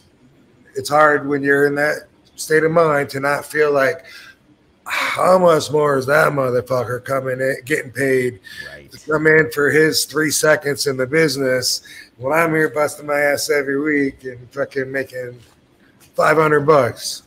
So there's always that too. But I've just always hated it when Jeremy Piven comes in and does a crossbody, because that's inconsistent with the way I got trained. What do we do? Me and Sabu back in ECW had a situation where ICP was coming in, what I mean? And they were actually our friends, but we, they were still marks to us, kind of, Joe was even in the business, but I know that I popped him because I heard about it. I heard he wrote it in his book that I popped his eardrum with a kick, which, I'm not saying that was any harder than a kick I would have done to any of the boys, but we didn't take it easy on them because they're outsiders or treat them like celebrities or whatever. And so basically what I'm saying is, if Jeremy Piven can handle a Van Daminator, then he might win me over. But no, you know what I mean. What we do is not easy. For anybody, it takes a long, long time to learn the craft, and I think that it sells it short when they have someone come in and they're able to pull off something. Who would win a fight? Right. Jeremy Piven or the guy you did a crossbody to? My money's on the other guy. and you could say, well, in wrestling, it's a lot of times like that, but not necessarily. You don't really know a lot of times, and that's something you assume, but a lot of times it surprises you that the smaller guy is way tougher than the bigger guy a lot of times. If it came to outside of the ring, street fight, which is basically your goal is end this however you have to as soon as possible. You know what I mean? Right. Total different game, and you can get some information watching them wrestle, but not as much as you would imagine. Well, So we talked about this before on like. I'm sure any wrestler would kick Jeremy Piven's ass. That's it. And you know he called SummerSlam Summerfest in his promo too that night. He called it Summerfest. Motherfucker. You don't even care about the business. Don't even care, Jeremy. Yeah, we talked about this I think on a second episode because we were talking about Bad Bunny, but then we also mentioned like I asked you I think. Well, what about when somebody like a legit athlete comes into play, like somebody like a Mike Tyson or Muhammad Ali, and that's a little bit more makes sense, you know? But when you have a celebrity coming in there, and sure, you want to get eyes on the product, you want to get your highlight reel or whatever, and like that creates buzz or what have you. But Muhammad Ali came in to box, you know what I mean? Mm-hmm. Yeah, exactly. So like if a basketball player is coming in to play basketball, okay. Yeah, but he's coming in to wrestle, you know, it's a little better that he's an athlete instead of an actor. It's a lot better. In fact, what's the really big? Is that Magic Johnson, the one that wrestled? Shaq? Are you thinking Shaq? Yeah, Shaq. Yeah. Mm-hmm. Like I really liked that match when I saw him. Yeah. And him and the girl. It was him and Jade Cargill. I thought that was really entertaining, and I thought, wow, he really did good. But obviously, you know, they worked on that. Cool though. And he's got some experience doing everything. That's a little better, but at the same time, you know, I got to give the advantage to the wrestler on the credibility side when it comes to wrestling. You know what's a great story is Jake Roberts. They had a program, I believe it was in Mid-South, where Muhammad Ali got brought in, and like he was supposed to take a punch from Muhammad Ali, and somebody with him, I think it was Jim. Who is this? Jake Roberts, Jake the Snake. Girl. So I think it was like Jim Nord. I could be way off on that one, but he got punched by Muhammad Ali and like sold it like a motherfucker. Well, Jake gets punched by Muhammad Ali, sells it, but doesn't go off his feet. Like still doesn't sell it to him. Like and that's Muhammad Ali. So it's like, you know, you want to add that believability to your character and protect a certain amount of it. So I completely. Muhammad Ali was like, "Oh, wait till you get this next one." Right. So, Seth says Zen and the Art of Motorcycle Repair is the name. Thank you. I knew he would know. No. Mm-hmm. Yep, you nailed it. I think I even have that one, but I haven't read it. It sounds neat. I think I own it. Sounds neat, but I like the title. Yeah. Instagram, a wrestling historian. Thanks for the Canadian $2. Were you Willie the Worker? If not, who was it? Willie the Worker, Rob. I don't even know that. Yeah, I never heard of him, so I don't know, but it'd be a solid no. But also, I don't know for the second part. I don't know where Willie the Worker is known from. Yeah, Willie the Worker. Explain to that. I've always called Bill Apter Wonderful Willie. Did you? Yeah, I still do. I wonder is he going to be in Vegas this weekend? Do you know? I don't know. I don't expect him to. Yeah. I don't know. Yeah, he usually just stays in the Northeast, I think, anyways. Doggies want to say hi. Oh, Lovey. Oh. She's the best. And here's Barbie. Barbie's hanging out. Hello, Barbie. They both came up to say hi. Say hello, Barbie. Oh, you know, baby. Look at those two. Yeah. Hey, easy. Lovey's freaking out a little bit. Maddie, thanks for the Australian $5. I feel free now that I'm not being used by my former mate. He still lives here because he has nowhere to go. He's lucky for RVDology, or I'd pick a hand. Oh, that's what we were going to talk about this week was friends that have turned on, like, that have, turned on you, like that long-term friends or anything like that that have. Right, but let's break this one down. I feel free now. I'm not being used. Oh, is it the same guy, right? Same guy. Maddie brought that up last week. So he's bringing it up again, which, by the way, appreciate that, Maddie, but I haven't forgot you. I know I was going to get to that before we close, but he's not being used anymore by a former mate. He still lives here because he has nowhere to go. He's lucky for okay, I got you. So he's so Maddie is pleased that he didn't choose violence, and that's good. I'm glad that I could and yeah, we'll talk about that too. Like, you want to we usually end with a little. Or do we got anything else? Well, we can do a couple more questions and stuff like that, but then we can close it out, with that. Okay. Let's see. I want to make sure. Right back, Maddie. We can talk about that. Yeah, we'll circle back around to that, Maddie. And congrats! You feel better. Look, I'll say that right now, and then we'll talk. When I don't want to ignore anybody that's waiting. Yes. Or I could just talk about it. You can still bring them in, but no, because they might be talking about something different, right? Yeah, I'm not. So I think we covered all the super chats. I did want to get your thoughts on. This was it. So, so we mentioned this earlier. Kind of little synchronicity here. 20 years ago to the day, Rob, was SummerSlam 2004, and this happened to be another card that you ended up not being on, but you were on a Sunday Night Heat match with Rene Dupree. That was your match that you had 20 years ago. So you see why I get those two confused. Yes. That's the synchronicity, bro. Dude, that's crazy. Yep. Yes. Yep. That is crazy. Yeah, the thing about synchronicity is you got to recognize it, and that's how you develop your relationship. The way that I developed it with the universe, with Celestine Prophecy, we'll tell you about. But if you just let that blow over, like, no big deal, that's really the opposite of what you should be doing if you want it to happen more. It's more about engaging that moment and saying, whoa. And if you get a little goosebumps, then that's cool. That's part of it.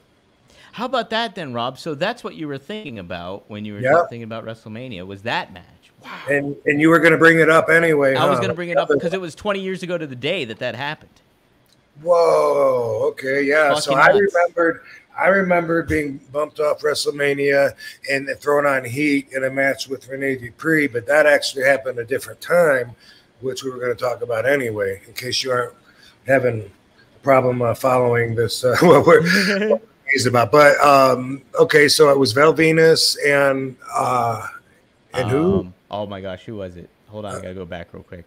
Val Venus. Kurt Angle? No, not Kurt Angle. It was Val Venus and Lance Storm. Oh, right. Yep. Okay. Lance Storm. And 20 years ago today, it was SummerSlam instead of Mania. Yeah, and Rene Dupree. Oh, okay. Wow, so crazy.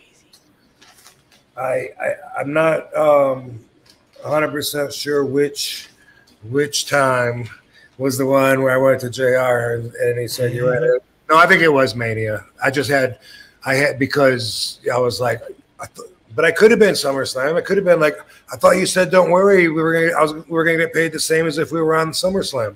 Yeah. It could have worked that way, but either way, same situation, and you can bet I felt the same way. Absolutely. Yeah, I'm looking at the card here. Yeah, I felt that way. The whole time I was there was always reasons for your ego to feel insulted, and I wonder if there's anyone there that's exempt from that. You know what I mean? Because even the ones that are really pushed hard, well, I don't know. Probably even then, they probably feel slighted sometimes. I think they probably find a way to make everyone feel like that sometimes. But I used to feel like, you know, hey, I'm getting a lot of cheers. Nobody notices. Like, how come I'm not on the truck? How come there's not a poster of me at the airport coming into New Orleans and it's everyone else? And how come I'm not the one that's on the morning shows, that's promoting the show? And I always felt, like I was more of like, not somebody's favorite foot to put forward. Well, I think like some wrestlers, you think about that and they think that, but like you're somebody that would have a valid fucking case for all this shit, because it's like you think about immediately when you got put into WWE and the invasion angle, how over you were then, and you were one of the hottest acts in all of wrestling, and so like for them not to make the most out of you and certain aspects of it all, it's just like kind of fucked up. Oh, you're listening and you're not watching. He's squishing Katie. Is that Katie behind you there, or is that Dee? Hey, what's up, Katie? So, yeah, but you have a valid case, I think, every time, because it's like you're a fucking Hall of Famer and all that stuff. So, and that's why, like, circumstances even before I had gone through a lot of spiritual growth to really own the values that I do now. Even back then, the circumstances wouldn't allow my ego to get too big to where I feel like I'm unfireable, like a lot of the guys seem like nowadays, you know. I got fired. Can you believe that? Like me, because they fill your head up with all these plans, you know, of things they're going to do with you, and then you believe it, and then they fire you, and then you're surprised. But, you know, after that happens so many times, you tend to, you know, or at least I, you know, I believe it when I see it, you know. And the whole time I was there, they never gave me any reason to believe that they couldn't do without me, you know, ever. Right. Yeah, it's wild to think, though. It is. Maddie did chime in. We talked about this before, RVD versus Cena. I don't know if you saw this, Rob, but Cena said that he's going to do 36 dates with WWE so, for his retirement tour. So, hey, it'd be nice to see you on one of those. Yes, it would. And I am familiar with it. I have been asked about it a few times, you know. I didn't know it was 36 dates. I did know that he was doing a retirement tour. It'd be awesome if he happened to stop in Philadelphia during that time.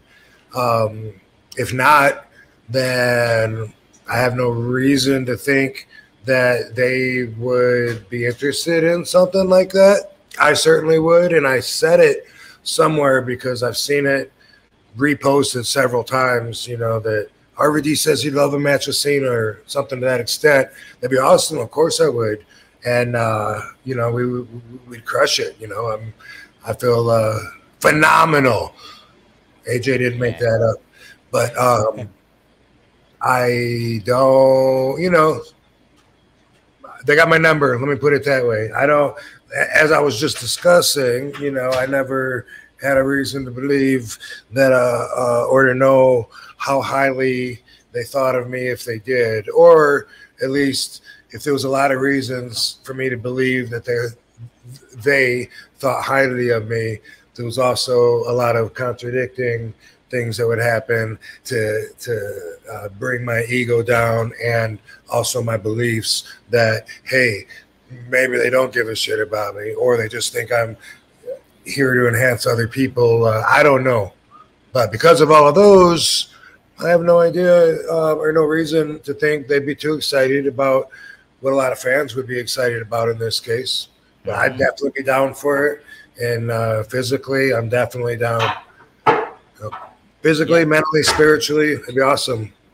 Dude, and like you said, too, you guys could do that. You said you could do that match that you did at One Night Stand with him. Still. Could do a double retirement match. I don't give a fuck. Hell yeah, fucking. That's probably why I'm not there, because I don't care enough. Maddie says, just wanted to say, Rob wasn't pushed ever, but RVD is the most over. Maddie's hanging with us. I appreciate it, dude. Yes. Greg Jacobson, he said, that is a story, by the way, that is, I mean, you know, not that I wasn't pushed, but I do feel a lot of times that my platform that I reached of fan appreciation, I feel like a lot of that was done in spite of the agenda. Absolutely. Even looking, and no offense to I was looking at the WrestleMania 19 card, and no offense to Big Show or A-Train, but those are the two guys who fought The Undertaker that night at WrestleMania. He had a handicap match. I would have much rather seen RVD versus Undertaker, and I think a lot of people could say that.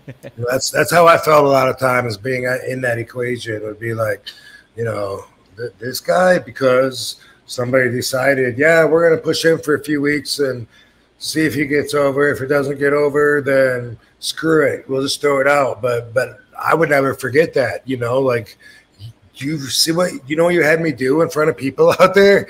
You know, I felt like that a lot of times. Yeah. But, you know, I mean, I know I'm a good seller, but you know, fucking, I do more than just get my ass kicked. You know.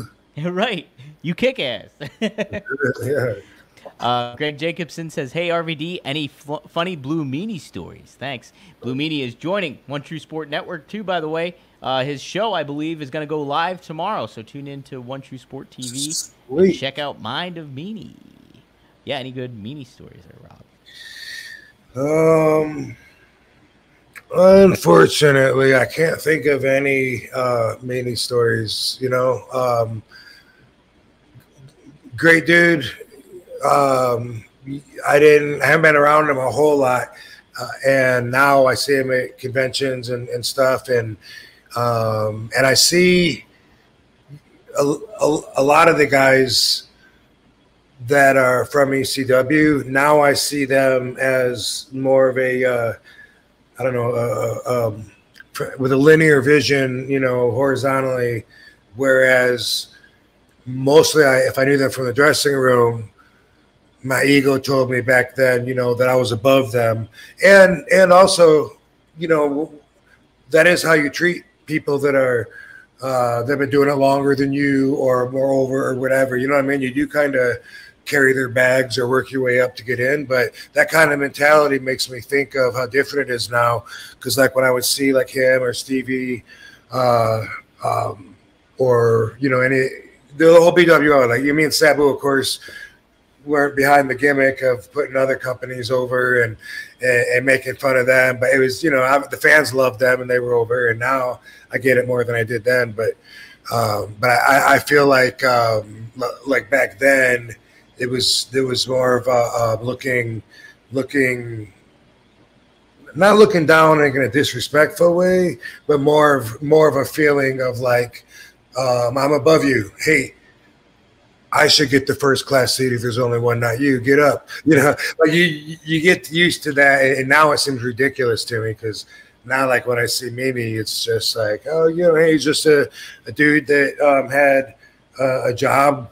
Just like me, he's a guy that does what I do for a living, and I see it more that way, which is like not the way to see it if you live in a dressing room.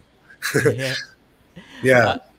I don't have any stories that I could think of to share with them. I can't say he had a friend who runs the Exotica shows and did the first 420 show in New Jersey.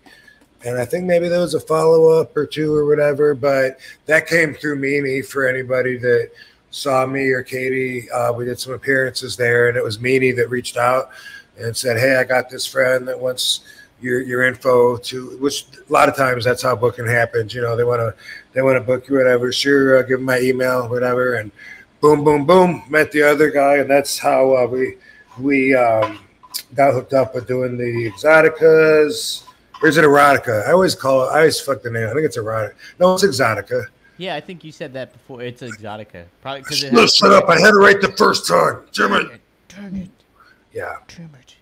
It's not a very funny story or even a really good story, but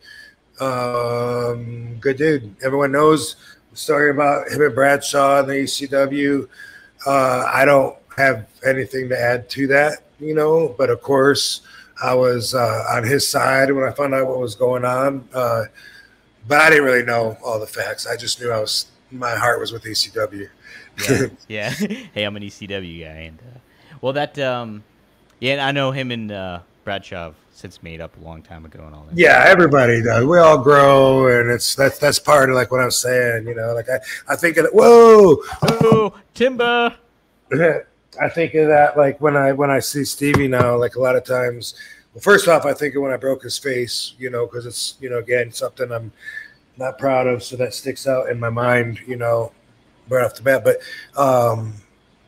also I think of that, like how that relationship was in the dressing room, and how that whole mentality that seems more like almost like fraternity to me. You know what I mean? Like I don't know. It's weird. Like obviously when I was young, I would have been happy to, and I still am. I carried someone's bags. I think it was B. Brian Blair. I grew up watching him like recently, like last year. I saw him at the airport. Just happened to be in Charlotte, at the same time, and his bag was hurting him. And I was like, dude, can I get your bag for you? And I was just like, I still feel like a young guy around that whole generation. I do. I still feel like a kid because I feel like, if they said, hey, do a backflip or take a bump, I'd be able to do it. So, I mean, I don't know, how to feel like old yet. But anyway, it seems like back in the ECW days that me and Sabu's egos were up there, and that happens when it has to have. You got to believe in yourself in order to do that, but it's a strange thing to try to explain through a stoic philosophical perspective. Yeah. Well, it's true too, and you mentioned like you kind of have to have a bit of an ego to like survive in the business at that point, and to get to the level you do, you have to. Oh, you have to. Mm-hmm. No doubt about that. It's definitely business. I did get blackout drunk with Meanie at his bar in Philadelphia. He has a bar? Well, it's not. It's a bar he frequents. It's McCusker's, and then they had Meanie Mania there during Mania weekend, and so it was a really big turnout and stuff like that. Nice. Yeah, that's where he got married there too. Al Snow married him there. Oh yeah, I saw some. I didn't know Al did, but yeah, I saw some news of that. Yeah, pretty neat. Yeah. So, guys, yeah, if you're on One True Sport, tune in tomorrow. You will see Blue Meanie and his show. Before I forget to, I also wanted to plug merchandise. We got some new RVD t-shirts at onetruesport.com. All the profit goes to me and RVD. So if you buy them there, they go straight to them, straight to Rob, straight to me. So go scan that QR code. We got the classic RVD ECW shirt. We got the new RVD Dragon shirt that I made. And then we have a 420 that's a reminiscent to the gas station, which is a cool little design that we have too. So scan that, take a look. We got some hats. We got a whole bunch of other stuff on there for Rob too. So good products there. And we have a Fonzie store too. So a lot of Fonzie stuff going on too if you want to take a look at that. All right. Boom. Let's see what else I want to cover. Maddie, I think, had another question maybe. Oh, he just had some comments. Have you seen the Sabu Living with Joe Henry video yet? Have you seen that one yet, I guess? No, I'm gonna have to look that up. So I guess there must be. Were they together? They must have been. I'll have to take a look. I'll do some research and find it, and if I see something, I'll send it to you, Rob. I'm taking it that people are loving this Joe Henry. Great. It is a lot of fun. Yeah. Cool. He was just on NXT too. He's super over. He's like the hottest act right now in TNA, and the hottest act basically on NXT too, because he's jumping over there. Okay. Cool. Here's an interesting one Maddie adds too. Can we get a movement for RVD versus Cody? Bong babies. Yeah, Cody would be good. You know what it is? I think the way that I understand the way the business runs, and ownership's changing, maybe perspectives probably have to change with that. But I've always had the understanding that WWE really wants to invest in not who's here today, but who's going to be here for the next 10 years. Yeah. And I think thereby someone like RVD, like when I did my return in 2013 and 2014, it was there, like to work with the young guys to give them a rub, and then for a run, however long the contract was, to go in and do that and then go out. But as far as bringing me in back then, like full time, I don't think anybody was interested in that. Me first off, but I think that it's because of that, because they sign young guys, and they plan on tomorrow and on the future, and that's the way they want to see it go, big picture, long plans. And so that's something to keep in mind.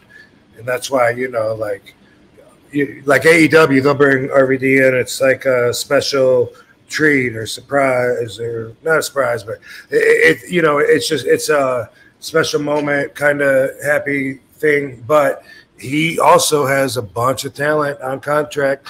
And he's hoping those guys, the younger guys, will be there for a long time. But he's, where he's willing to do that, he's willing to do a lot of things that not only would some people would argue with as being the right thing to do, but also, like WWE, as big as they are, would, from what I understand, maybe not be inclined as much to see the value in that. I don't know, but they bring celebrities in to do one-offs and shit like that, so that's kind of a contradicting thought too. But overall, I think that's where their focus is. Yeah, you kind of see that trend going of like, hey, like what can we bring in NXT? Some established acts, but then they have a lot of the younger talent there that obviously want to try to get some experience with and move up to the main roster and all that kind of thing. But there is some times too where everything has kind of been open-minded. It seems a little bit more too. Hopefully, I don't know. I'd love to see like somebody like you get put back in the mix, and you know we've seen other guys and kind of people reestablish themselves or come back into the W fold a little bit. So it would be awesome. I'd love you and Cody. I mean, you and Cena would be great, obviously. So before we close it all out, before we get to RVDology, let's do a little housekeeping when it comes to some of our advertisers that we want to thank. First off, thanks to Blue Chew. Try Blue Chew for free.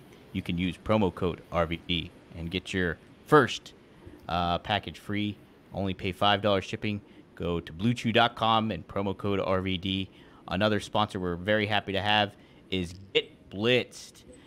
You also use promo code RVD. Go to get-blitz.com. It's Get Blitz Lit Nano 8 infused THC syrup. It is 100% legal in all 50 states. I have the blue raspberry.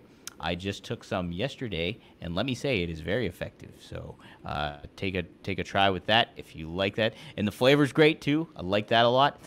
Delta 9, scan that QR code if you're watching, or go to get-blitz.com and use promo code RVD. Get 15% off. Thanks to Mickey Ray Sinatra and Courtney for doing all that stuff. And finally, we have our other sponsor, Via, the Via Hemp Company. And let me say, they have a whole bunch of different gummies that you can choose from CBD to THC. I've tried both. I've tried the Elevate, which helps you keep focus, and that has THC in it, and very effective as well. Really, really works, and it's a good time. And also, I will say I like the CBD one, which is the Flow State, and that's one's really good. It really does help my attention. I went actually before watching the show or doing the show here tonight, and I feel focused and dialed in. That has lion's mane in it too, so take a look at that. Go to Via, use that code RVD, and use the link below that's in the description here of this podcast. So cool. Rob, is there anything you want to? The lion's mane that I'm taking, by the way, because I did a little research and they said you should get it made from the fruit of the plant, and then also that the extract is the best, and so what I got was the liquid sublingual drops because I read that's the best, or what I understood anyway from all the research I did. It tastes horrible, and it sucks. Yeah, it's like it never seems like a good idea. That's the same thing sometimes with the kratom powder. It's like sometimes, it's just not appealing. I don't really want to taste that, So that's a shame about that. But oh man, I also have lion's mane capsules and shit like that. But by the way, I'm always consistently saying that the kratom capsules don't seem to work nearly as good as the powder, and I will open them up and take the powder out, and then they're fine. But to experiment, I put a bunch of capsules, probably 5 or 7, in a glass of water, and it took 25 minutes for the wrapping of the capsule to actually dissolve. I know it's water, and maybe your stomach acids aren't a fair comparison, but I think that keeps the powder from getting into your system. In fact, I'm sure, although as I always say, everyone is different, everyone gets different reactions, but for those people like myself that have a hard time with the capsules, those capsules just don't release what they're holding in time, and it bypasses too much of your system. So just thought I'd share that experiment with you. I put them in water, and then I drank it. But I did it 2 days, and it, because first it was 20 minutes, it wasn't long enough. None of them dissolved, and then I did it for 30 minutes, and guess what? Half of them were dissolved. But anyway, dude, This weekend, I am in Edmonton, Canada. Ooh, hey. At the mall, at the biggest mall in North America. Yeah, pretty fucking big. It's huge, amusement park and all kinds of stuff. So that'll be cool. And there's a wrestling show there also besides the RVD signing. So that's Saturday. Just like always, you can look at robvandam.com and find that information. And then next week is the Cauliflower Rally Club, where you'll be, Dom. I think that's Monday through Wednesday. Do you know the schedule of events there? Because I haven't. I wish I did. I was trying to look up at it on the website. I don't know the lineup of events. Do you know if there's a dinner 2 nights instead of 1 night this time? It's usually 1 night, the last night, and I usually go to that. Yeah. He said he's obligated to 2 dinners right now, and I don't. And there's a lot more people that I'm familiar with that are getting awards next week than usual too. The Dudley Boys are gonna be getting awards. Sting, Jim Ross, Fonzie, Kurt Angle's gonna be there too. That's right. He's getting the award that I got, the Luthez. How about that? That's sweet. Yeah. Pretty cool. Yeah, I don't know what the lineup. So, okay. Well, here's the lineup of who's getting awarded. The Iron Mike Mazurki Award going to Sting. The Luthez Art Abrams Award goes to Kurt Angle. Even McLean's getting an award, the WoW promoter. Oh, the WoW promoter. No way. And the inventor of Glow, by the way. And yes. Okay, yeah, the Carl Laurel. Oh, my God. That's easy for me to say. Carl Lauer. Oh, my God. Independent Promoter Award. And the Jim Ross. Hey, guess what? The Jim Ross Announcers Award is going to Jim Ross. Are you serious? That's awesome. Yeah. Women's Wrestling Award is going to Allison Danger. If you don't know her, that is Steve Corino's sister. Tag Team Award is going to the Dudley Boys. Men's Wrestling Award is going to Marcus Alexander Buff Bagwell, who I think, if nobody's posing as him, is actually in our chat right now. He says, RVD, if that is Buff. Hey, Buff. I have to hit him up with the website. Buff. See you next week if that's you, dude. Yes, sir. Congratulations. Yes, sir. Buff is the stuff. Let me make sure I got everybody. Oh, Lucha Libre Award going to Negro Casas. Oh, that almost got me in trouble. Red Bastion Award going to Lori McGee Hurst. Independent Wrestling Award going to Night Train, Gary Jackson. And hey, Charlie Smith Referee Award going to Fonzie, Bill Alfonso. Ooh. Can't wait. Real Award going to Todd Bridges. James C. Melby Historian Award going to Jason Presley. And a Courage Award is to be announced. So lots lined up. I wish I knew the dates. Which one is the dinner here? I was trying to look at some of the stuff, but I cannot find it. By the way, when I got that award at the Cauliflower Rally Club, that Luthez Award, I remember when I was standing up there on the podium giving my speech, I remember specifically looking at Kevin Sullivan. Really? You know, yeah. Up to him, yeah. I said, hey, you guys could have warned me about Ron Slinker, which he knew what I meant. That was like an inside thing for him and for Brian Blair, the Tampa boys. They knew. Yeah. Oh, Brian seems like a very nice person, too. I was interacting with him a little bit. Yeah. He's the president of it. He runs it. He runs the whole shebang. Yeah, super dude. Should be a fun week. Fun week, I guess it will be during the week. So, yeah, exciting for that. But, guys, check out Rob this weekend if you're in Edmonton and say howdy do to him. So he will be there this coming weekend here. Cool. Let's address Maddie. Maddie asked me last week. He said, "Have you ever?" He was either, "Have you ever had a friend use you, or have you ever been used by a friend?" I don't remember which way it was worded. I think it means the same thing. And what does that mean? You know, used usually has like a negative stigma attached to it. You know, you feel used, but it's not always negative. So first off, we got to define it. You know, I need a couple of big guys that can handle themselves tonight.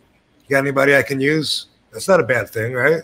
Mm-hmm. Hey, I don't want my mom to see me when we cross the yard, man. Can I use you as a shield? You're being a friend. I'm using my friend as a shield. It's not always bad.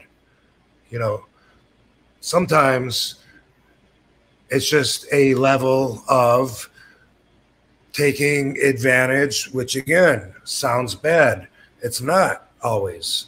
taking advantage of somebody's qualities, taking advantage of somebody's skills. It could be bad. It could be, you know, like, hey, he makes her cook for him all the time and slave in the kitchen because she makes great food, whatever. But it could also be, you know, like, hey, when I'm around the Sheik, I'm going to take advantage of his memory and get some good stories from him. You know, that's not a bad thing, right? So it really just depends. So when you say, have you ever been used by a friend? Of course, we all have. We've been used in good ways, and sometimes it's in a bad way. So I'm going to assume this was a bad way where you felt taken advantage of, again, in a bad way. And I can definitely relate to it. A few times pop into mind where I was taken advantage of. Like, let's see. I had something in mind. Well, I'll skip the first one then and go to the second one.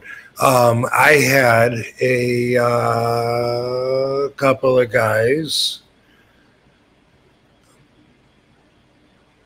Trying to think of his name, Justin Sampus and Jesse Daly.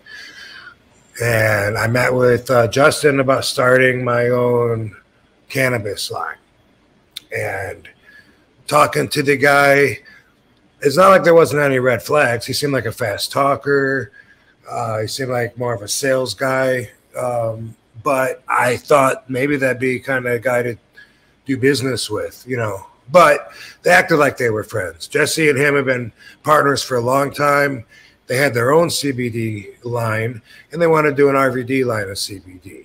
I didn't know that they were going to be funneling money from one to the other the entire time. They didn't want me to know about that. But in the meantime, these guys acted like they were friends. Were they my favorite people to be around? No.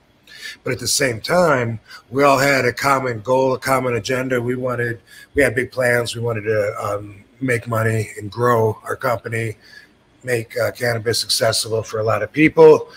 So dude, Justin would be at my house. He'd be like working out in my gym with me. Both of those guys were at my wedding. Every Tuesday we would have a talk, you know, about the money. Money's coming in. You know, is there enough to start paying ourselves yet, or keep investing it? You know, well, we're close. They were already paying themselves. They just didn't want to tell Uncle Sam, because when an owner pays themselves, that's considered profit. And they were scumbags and very crooked. And it took forever to get Jesse to even straighten the books out enough so that he could present them to my accountant, which is how we eventually led to finding this out. Did I feel used? Fuck yeah. These guys were making money, getting paid off of my name, knowing that I'm not getting paid off it. That's happened a lot of times. What really will get you, if you haven't had this happen yet, hopefully you never will. Seems like about half the people do. But when you have somebody that is your closest person and you do everything for that person and commit your whole life to that person and become a couple and are married, and that person ends up fucking you over and leaving and taking as much money as they possibly can, way more money than they ever would have made on their own stupid self, because they don't have any skills or any talent or whatever. I mean, everybody's different.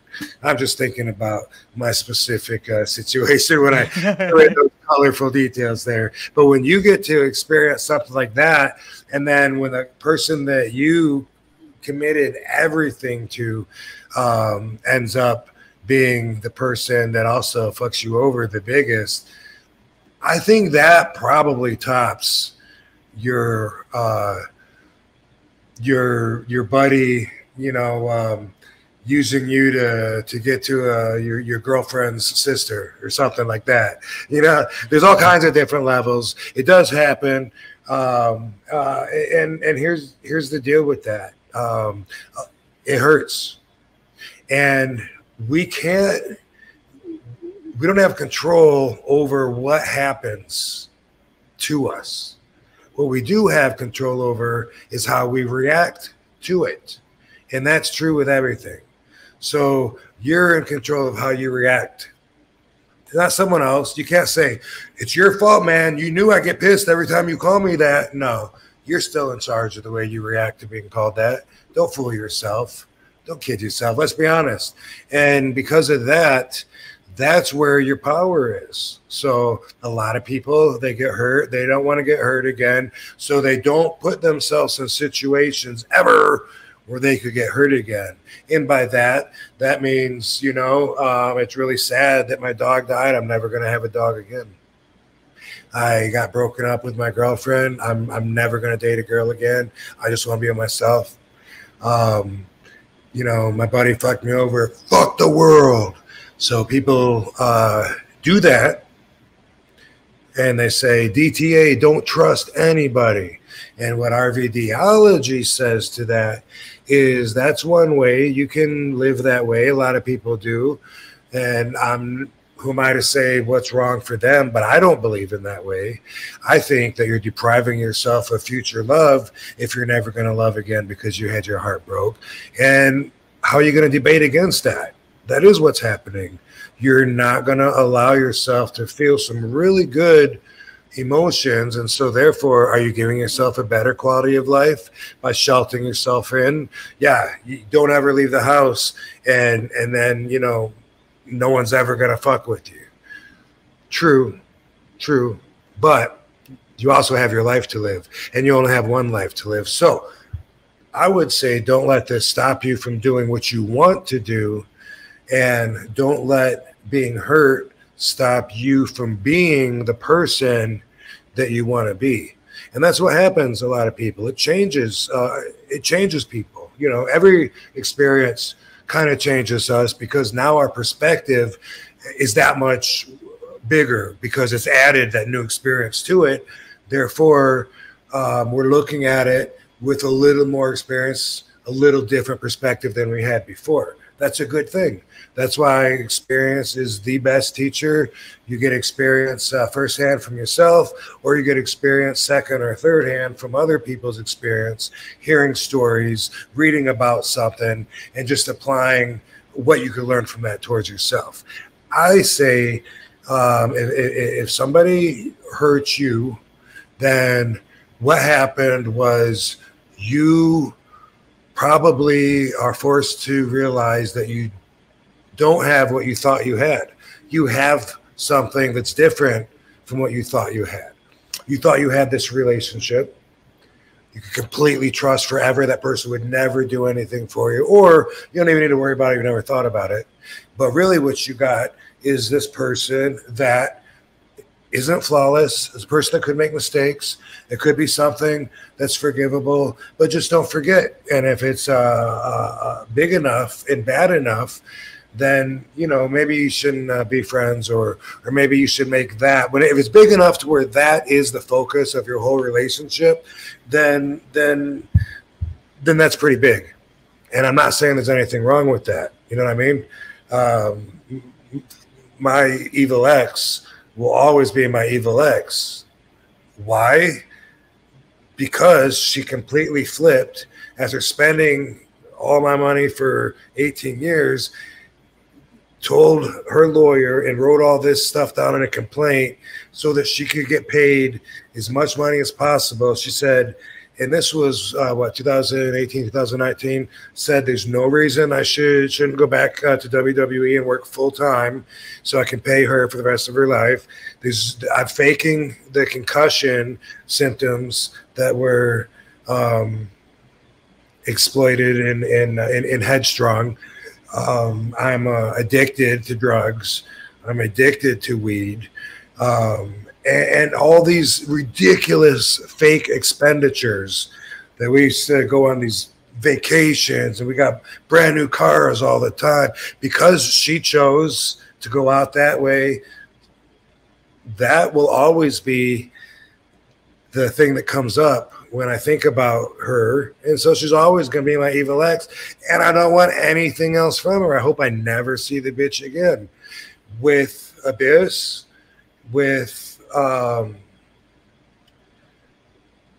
Well, I mean, there was Joe Bruce. Who was the other guy that I said I heard? Oh, with Rhino, you know, there won't always be, you know, it's always going to be something. Maybe it might be the first thing that stands out, but I love Rhino. It's not going to be the only factor to our whole relationship. If it is, then that's fine. You know, move on and learn from it. You are going to get hurt again. Be more ready for it next time. It's okay to pull back your trust a little bit. You know, you don't get to know for sure that anybody will never hurt you. You don't get to know that. That's not part of life. You do not get to know any more than you get to know what happens after you die. You don't know. So, you know, doesn't mean you can't trust people. You're going to get hurt. And you know, sometimes it takes time. It always takes time. There's grievances, and sometimes you're not ready to get another dog yet or whatever. That's fine. And there's no need to rush anything. But in the bigger picture, RVDology says DTA is something that I don't do. I like to look at good in people. I like to trust people. But you know what? Trust them a certain amount. You know, there's a lot of people that I would trust to do me a lot of favors that I wouldn't trust to stay in my house over the weekend when I'm not here. Yeah. There's limits to your trust. Look at it that way. And, you know, if it's something that you can't forgive the person because this thing that happened is bigger than your relationship with them, then that's how it's going to be. And that's fine too. But just remember, our ideology says don't let being hurt change you from being the person that you want to be. Period. I love it, Rob. It's great stuff. I think about like when you have those moments of hurt, or you feel like even like moments of like, oh man, like this person really like demeaned, or like I feel shame almost, or something like that. Just be aware of those thoughts and be like, yeah, that's a feeling that I'm having. It doesn't necessarily mean something that you could have controlled or anything like that. This is this person doing their own thing, and this is the decision they're making. You only can control what you can control, and just learn from it. And yeah. Good job not telling them to pick a hand if that's not the best move. That's it. It seldom is the best move, but sometimes it is. You know, I was talking to Katie earlier, and we were talking about getting ripped off by promoters, and I remembered 2 different times when I was really young where the promoter doesn't have money for me. I've already wrestled. I'm trying to get paid just like the rest of the card. And the guy's telling me he's going to mail me a check. So I'm thinking there's maybe a 20% chance that I'll get the check in the mail. But if I beat the dude's ass, there's no way I'm getting the check. So should I beat his ass because he fucked me over and he's probably not going to pay me anyway? Or should I just hope that the check arrives and go home? And that's happened a couple of times to me when I was younger, and it was because, you know, I really wanted the $150, you know, and so otherwise, you know, if I didn't care about the money, then I would have just beat the dude's ass, and I would have felt better about it. One of the times was a real famous one. This dude, his name was Joe Lake, and he ran this show in Detroit, an indie show that was like WrestleMania show. He had like everybody. I think Hercules was on that, and Jim Neidhart and Greg Valentine. I think Honky Tonk Man, me and Sabu. He just had so many people on it. And then when it came time to get paid, he stiffed everybody. The way I remember it, Jim Neidhart the next day wouldn't get on his plane to go home, and instead went with the guy to his work and to where his mom works to get his money, and the other guys got it right got it right from the box office, you know, before that emptied out. And these guys were serious about, hey man, we didn't just fucking leave our homes and come here and work our asses off so you could fucking be entertained. You know, you owe us. But you know, it's a dirty business. You know, it's sometimes that happens. Try to avoid it. You gotta avoid it. Gotta avoid it. Yeah. Bonus story, because I know people remember that. The other boys remember that were there.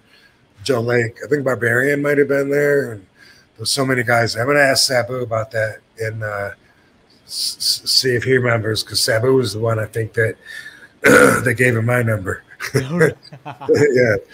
But anyway, yeah, dude, just keep moving forward, dude. Keep your goals, keep your values in mind, and be somebody that you want to be.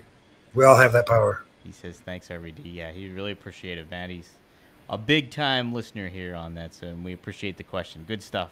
And great RVD. RVD is the best part of the show, I think. It's RVDology, I mean. And it's always very informative, so good stuff. Appreciate you, Dom. I appreciate you, Van Dam fam. Back here next week for some more. That's it. Guys, tune in.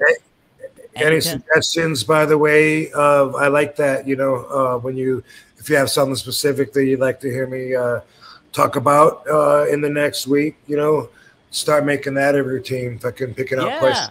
Guys, always make suggestions for RVDology and stuff like that. If there's like a life situation that you have going on or something that you would want to handle a different way or get a different perspective on, RVD will provide that for you. Just shoot us a message on social media or get it cooking in the chat here. You don't even have to freaking do a super chat. You can just drop it in there, and I can keep my eyes peeled for it. So. Or if you don't want to, fuck it. I have 3 or 4 things I could talk about tonight anyway. That's it.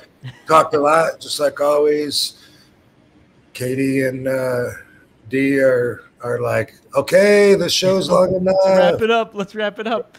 Yeah. Let's wrap it up. So we will, guys, see you next week here on One of a Kind. Next week. With RVD. Bam. Cool. One of a Kind with Rob Van Dam is recorded in front of a live studio audience.